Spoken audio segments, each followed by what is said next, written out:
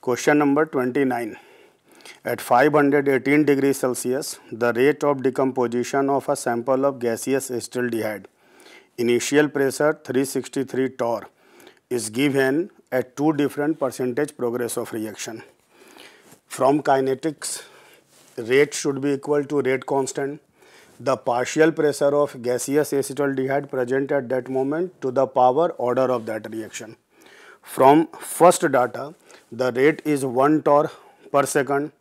When 5% reaction is completed, means 95% of the initial pressure of acetaldehyde is remaining. For second data, rate is 0.5 torr per second, 33% is reacted, means 67% of initial pressure of acetaldehyde is remained. On dividing these two equations, we will get this equation. This ratio is almost equal to √2. Hence, the correct order of reaction will be 2. The correct answer for this question is option 4.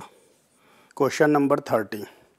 For 1 molar aqueous solution of the following compounds, we have to define the compound having highest freezing point.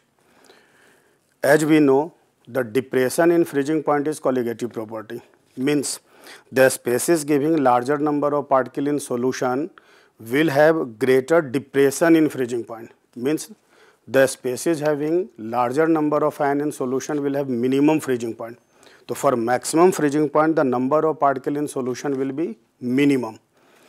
As we know, this compound will break into 3 particles in solution, 1 coordination sphere and 2 chloride ion. This particle will give 2 ion in solution, 1 coordination sphere and 1 chloride ion. As all the 3 chloride are in coordination sphere, this will not dissociate into chloride ion. Hence, the number of ion in solution will be 0. This particle will exist only as coordination sphere.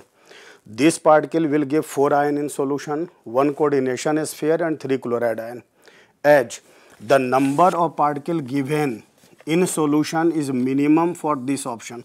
Hence, the freezing point will be maximum for this coordination compound.